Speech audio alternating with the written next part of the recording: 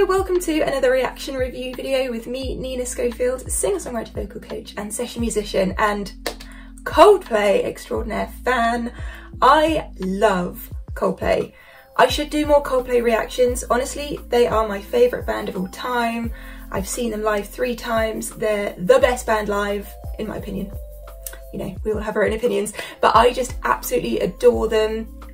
Just such a great band, and one that I've grown up holding dear to my heart. So when they released their new single Higher Power recently, I did not wait to listen to it because I have to listen to it. You know, it's my favourite band, I've got to listen to it straight away.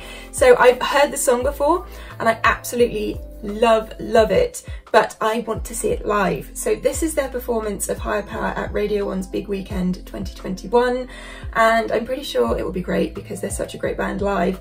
But I just want to see what they do with it, because they're always trying to kind of push themselves in their live situation and incorporate things that make us think like, wow, that's so cool. So I want to see what the vocals like, what the staging's like, what's going on musically, all of that kind of stuff, and see if we enjoy the song just as much in a live situation as we do in a recorded situation.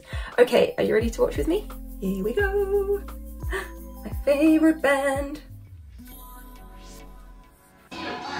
Oh, and it's daytime. That intro. It just hits differently and the chord changes are gorgeous. Sometimes I just can't take it. Sometimes I just can't take it, and it isn't alright. I'm not gonna make it. And I think my shoes are tied. Okay, so straight away there are so many catchy things within this. The guitar arrangement, the way that the drums kind of come in tight. Oh, so good. Such a well-structured song. And then the synth choices and the whoa, and everything like that is so catchy to me. I'm like a broken record. I'm like a broken and there's space in the vocal. Just sort of pour right to me. Till you tell me on the heavenly phone to hold tight. Good control over his lower vocal. And the layers there, really nice touch. Okay, so there, the backing vocal goes down, oh, but he goes, oh, and you get that lovely harmony. And then listen to the guitar, it's the famous Coldplay guitar basically that swirls around everything. I just think it's fantastic. The lighting, the setting of this is amazing. No? I got my hands up shaking just to let you know that you've got a higher power. Right, there. So we've got the you've got, and then it drops down in the instrumental. So da da boom, the higher power, and then you kind of expect it to do it there as well, but it does not.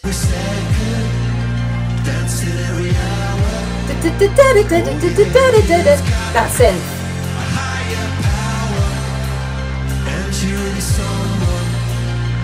The open hi-hat, cymbals building, but then it just comes back down. I love the kind of dryness of the come down into this section. Did you hear that? Nice touch.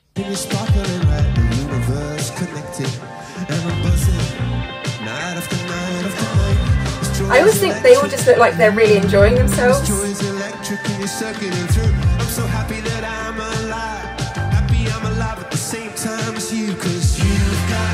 I love that lyric, I'm so happy I'm alive at the same time as you. That's such a nice lyric. Power. The fireworks, the kind of lasers going up. You've got a higher power.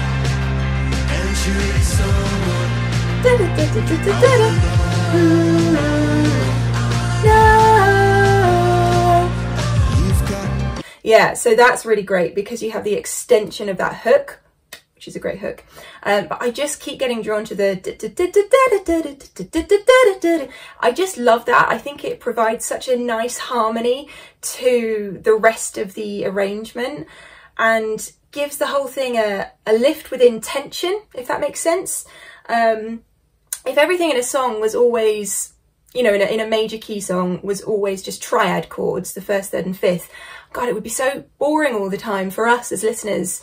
And so you have to introduce these sort of seconds and suspended chords and sevenths and ninths and all these interesting, basically chordal arrangements and movements, so that we as a listener are kind of drawn in like, oh, that's, you know, that's not something I've heard before, or even if I've heard that chord before, it feels a little different this time. So that's what I think Coldplay do really well, and that it just gives that slight edge to the chord. I love it. So we're down, and you still have the oh in the background, which is great. That was great with the hits on the cymbals. Vocal coming up, here we go, it's euphoric. A higher power.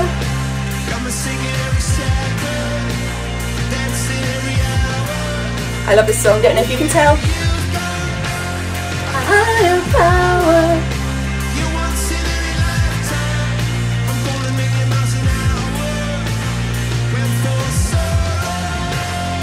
See, this is another great tool that Coldplay use in a lot of their songs, where they come into a sort of outro that still feels similar, and that just, I don't know, it's like a euphoric culmination of the whole song. So he's had these lower vocals, and then suddenly we're up in these, you've got, I mean, to me it's still quite low, but to him, you know, it's like, woo! So as an audience member, you're just filled with this. And oh, I can't wait to see this song live in person. It has such a good opener as well, like the introduction is so cool that I feel like that's going to be the song that they either open the whole tour with or they close it with, because it's just so good. It's so good. It grabs you. So yeah, let's continue. I love the use of colour in this. Oh, look at the sunset, perfect. Not that they arranged that. On my knees.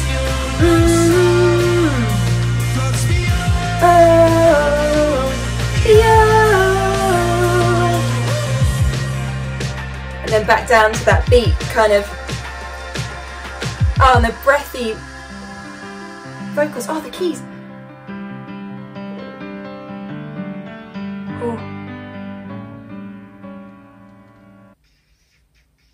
See, that's what I'm talking about. That was probably leading into another song, but that kind of arrangement and the beautiful use of different harmony and chordal movements within the keys as well, just lovely. Oh, I love this band so much. Let me tell you some fun facts.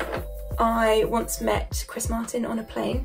Not that he would remember, but I will always remember. Funnily enough, after Radio 1's big weekend a few years back, and I had played a show up in Scotland, and I got on my plane to go home, and who walks on? Chris Martin, that's right, just on a normal flight. Love that guy. Sat down a few rows ahead of me, and I was like, do you know what, I have to go, and I have to be that person. I have to go and say thank you and just kind of thank him for his musical contribution. I wish the rest of the band had been there as well, but it was just Chris at this point. So I did. I went and interrupted him listening to his music, and he was so gracious and kind. He shook my hand, made sure to repeat my name twice.